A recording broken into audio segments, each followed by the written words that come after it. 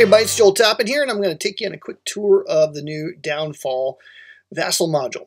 Now, most of the stuff in the VASSAL module is going to be self-explanatory, so I'm only going to show you the things that might not be as intuitive as others. First of all, right-clicking is your friend in VASSAL, so right-clicking on a unit will produce a pop-up menu that'll give you some options on what you can do with that particular game piece. Now, to increase the strength of pieces, you're going to use that right-click feature, or when you right-click on it, you'll see that there is a keyboard shortcut. I have done something different aesthetically to the module. Rather than having the pips go around all four corners of the game piece for four-step units, I've created it so that the pips are only at the top of the unit, thus showing the current strength of units at any given time. Now, to discover, how many steps a unit can possibly have, you'll have to experiment.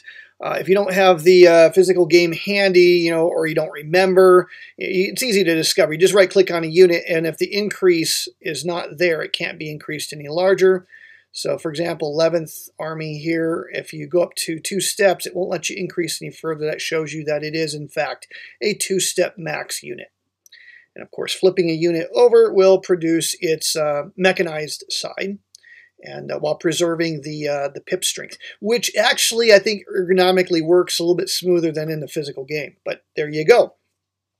So lots of right-click features on game pieces, including a way to discover the aerial range of your air units, your air support units, and they do overlap one another. So if you want to see, for example, in this situation, you see this dark band here. This is where the Soviets are going to have air superiority in this area, and in the light pink where the gray doesn't actually reach. So just kind of a handy little tool that you can use. So the first thing you're going to need to do when you load up a scenario is you'll need to set up the event decks. To do that, you want to go to the out of play window. When you go into out of play window, you'll see all the cards that are not currently in play, but there's a very important toolbar button that when you press this button, it will prepare the event deck for you. So at this current time now, the event deck is stacked properly. So when you hover your mouse over the upcoming or the draw pile, it'll show you only the topmost card. The current event can be seen obviously here, and then the same thing with discard. No matter how many cards are in the discard pile, it'll only show you the top one. If you need to see more than that, you can right-click and choose to draw multiple cards and rummage through the deck yourself. Remember, when you choose to draw multiple cards, or excuse me, to draw specific cards, you have to select one from the list, click OK, and then when you drag away, it'll show you the game piece. So there you go. Now, for units like this, or for cards like this, events that have potential for OKH or OKW air support, right-clicking on it, you can choose to have the option for OKW or for OKH.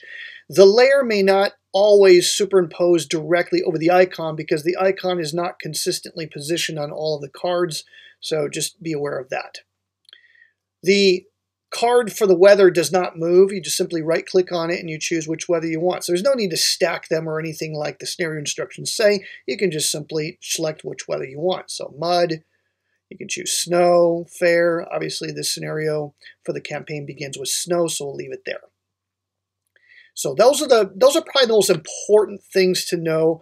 The next thing you want to do when you set up the scenario is all of the orders tokens are in this draw cup. And the draw cup shows you how many tokens are in the draw cup. You can draw them out randomly by just pulling, dragging away. It'll give you a random pull every time.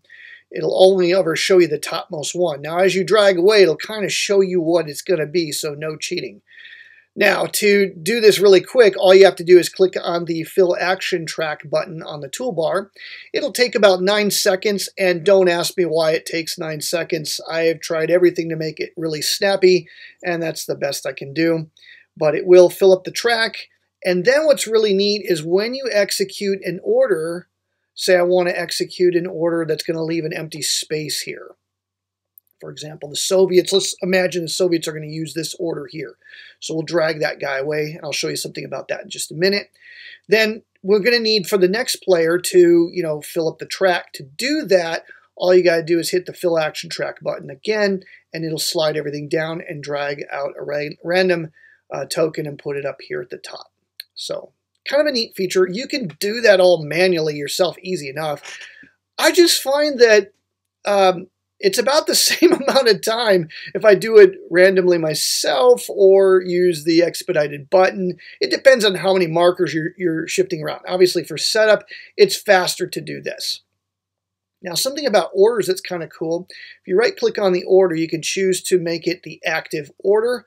I recommend that you do this. You can also choose to send it to your planning spot on your player display.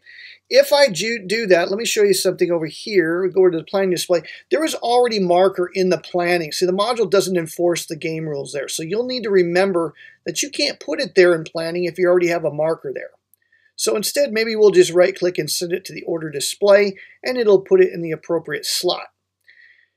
Another cool thing that you can do is when you do this, you're supposed to pay the 6 initiative, and you can do this yourself by simply picking up the token and moving it 6 spaces. You can do that randomly or manually yourself, or you can right-click on the order and choose to increase initiative. It will increase the initiative by the specified amount, and it'll move the marker for you. It'll also generate an error, and I don't know why. It'll only do it the very first time, and I cannot find, there's no reason for the error. I can't find anything wrong with my syntax, but there you go.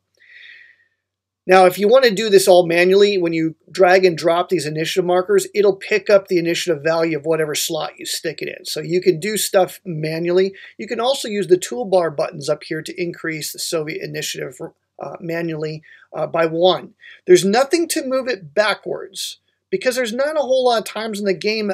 In fact, I can't think of any times in the game where the marker moves backwards, unless you make a mistake and need to correct something. In that case, you'll have to do things manually. So those are some of the neat automation features that will expedite gameplay. When you're using your game pieces, let's say we're going to set up an attack situation here. If you do a Control-A or right-click to produce a marker, you can put an attack arrow marker. And then if you select that and do a Control-C, and then drag away, it'll make a duplicate so you can move stuff around. Let's say I want to kind of plan out my attacks for Operation Uranus. These are some of the things I can do here to kind of show who's being attacked and how many attacks have I set up, especially when you have a limitation, like I can only do 3 attacks. This is a way to keep track of those things, and I recommend you leave the markers out until the order is fully executed so you don't accidentally do too many orders or too many attacks.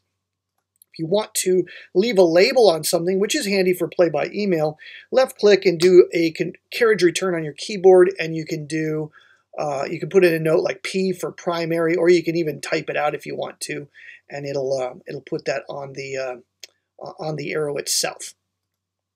You can also right-click to place a isolated marker, but it's only ever going to put isolated 1s because generally you don't plop down isolated 3s. Isolated 1s get flipped over. So assuming those are already on the board, that's why I've limited it to just the isolated 1s. You can also put, control markers. And then if you're new to VASSAL, if you double click on a stack to expand it, select a single marker, like I want to select just the control, but I want to put it at the bottom of the stack. If you do a down arrow key, it'll put it at the bottom of the stack. And you might be wondering how I rotated these arrows. I forgot to show you. You can right click, or you can just left click and then use the side arrow, arrow left, arrow right, to spin these guys around any way you want. Arrow keys on your keyboard will do that. To complete your order, when everything is said and done, you can just click on the little cleanup order button on the toolbar, and that will get rid of all the attack arrows. It'll also remove the red band around the active order. I think that those are the main things you'll want to be aware of. When you go into your hand, the cards should be in the hand properly. If you're starting up a scenario, some of them will have you draw out a number of random cards from the deck.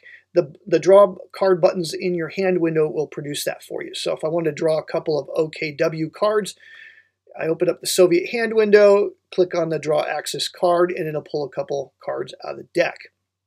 You can drag them away to kind of separate the stack, because they actually are stacked one on top of one another in the leftmost slot. You can actually drag them away and reposition as you desire. And Yeah, I think that's about all we need to know about that. Same thing with the allies. You can draw Western Allied, Axis cards for the OKH. All that stuff can be done in your hand window. Out of play cards are in the out of play cards window. We showed you how to prepare the event deck from this window, but if you need to reintroduce or introduce new cards, you can do this by right-clicking on these stacks. You can choose to specify a particular unit and then say if we're going to bring in Blitz campaign. Let's say the instructions of the game tell you to introduce this card. Click OK, drag away. There's your Blitz campaign. Same thing with the events here. If I need to draw a specific card like Mediterranean Dominance, I can click OK, drag away. There it is.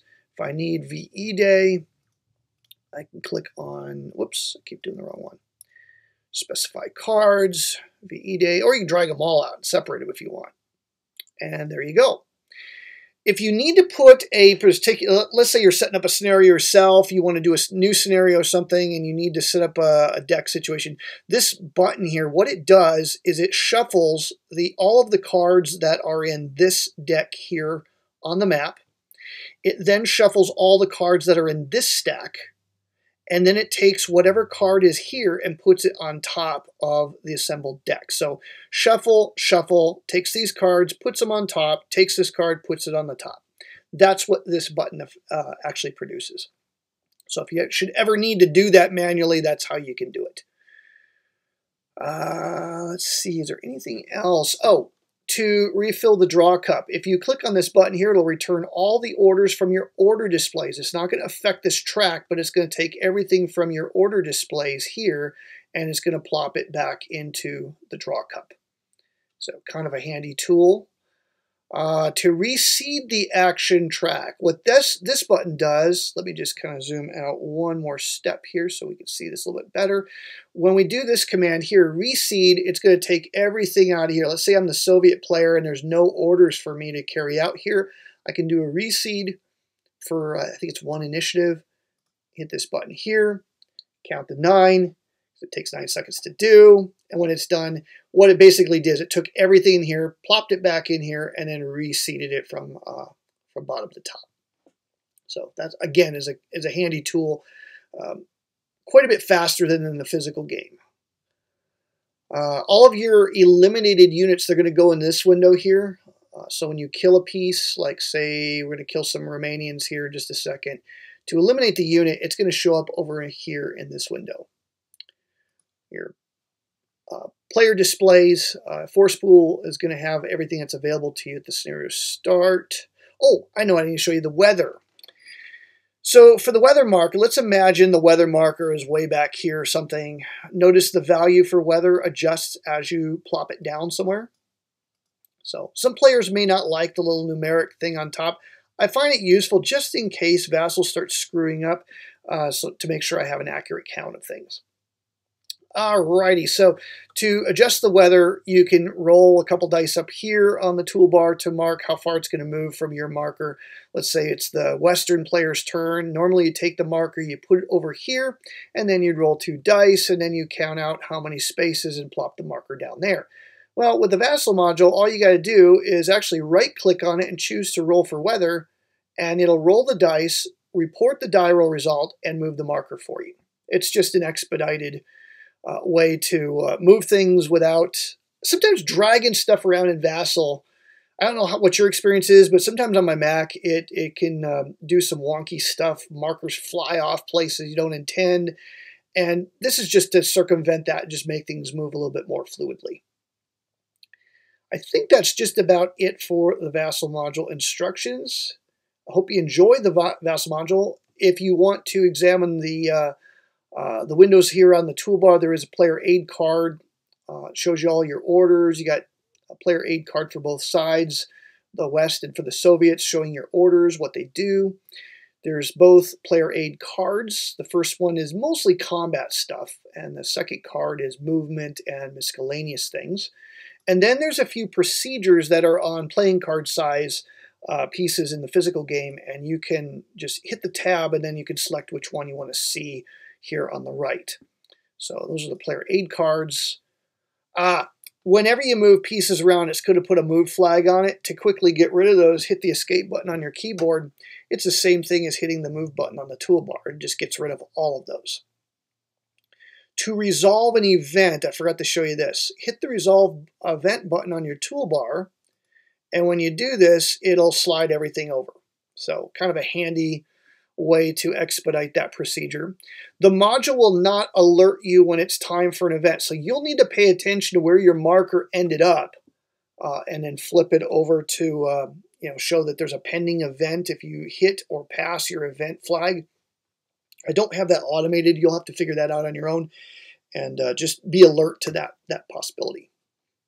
There is minimal rules enforcement in the module. Like I said, I tried to make things pretty straightforward. The automation is just to expedite gameplay itself.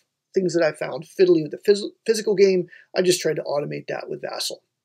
There is a button for a single die roll and a button for 2d6s. And I think I did show you the buttons to move your initiative marker manually by 1. It's not super snappy, but it will do it. So if I want to move the US up like 4, I just go 1, 2, 3, 4, and it'll move the marker. It lags a little bit, but it's handy. It just keeps everything nice and tidy here on the turn track.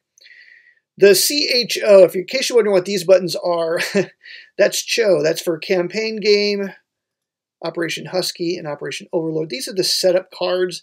I put this in the module just so you have a reference in case I made a mistake in the setups and you need to correct things yourself. It was just an easier way for me to set the scenarios up. It's a time-consuming thing in VASSAL to set the scenarios up for this particular game. So putting those in there made it easier for me, and then I just decided to leave them just as a tool, an aid. It doesn't hurt anything to have it in the module. In case you're wondering what CHO is for, that's what it is. And I think that is just about everything that's going on with the module. Markers are up here. Most of them you can produce from right-click, but if you need to get the jets for the particular event, or if you like to use the column or DRM plus minus buttons, you can drag them out of here, put them out here, and they flip over and clone and delete and do all that cool stuff. Well, there you go. Scoring's not automated. That's going to be manual. So as you score things on here, make sure you move your victory track marker appropriately.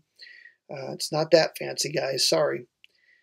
But I think that should give you a pretty good tour of the VASSAL module. Hope you enjoy it. We'll be putting it out here shortly. Momentarily, we'll be uploading this to VASSALengine.org.